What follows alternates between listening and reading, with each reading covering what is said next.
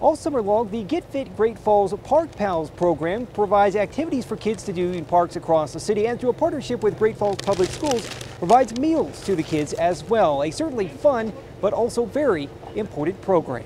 Can you carry that one? Just as soon as Great Falls Public Schools food trailer pulled up to Lions Park Friday morning, kids and their parents lined up for the food. It helps me a lot because I'm a little low income kind of. I think it's wonderful because first of all, I don't have to provide lunch all summer long, and it's something quick we can come do, and my kids enjoy the different meals that they get every day.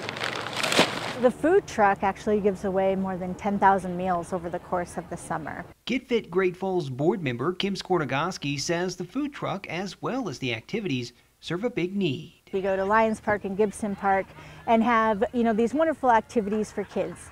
But we also go to parks in low-income neighborhoods because what we see is a lot of the times, those are kids that would spend the day indoors, not eating healthy food.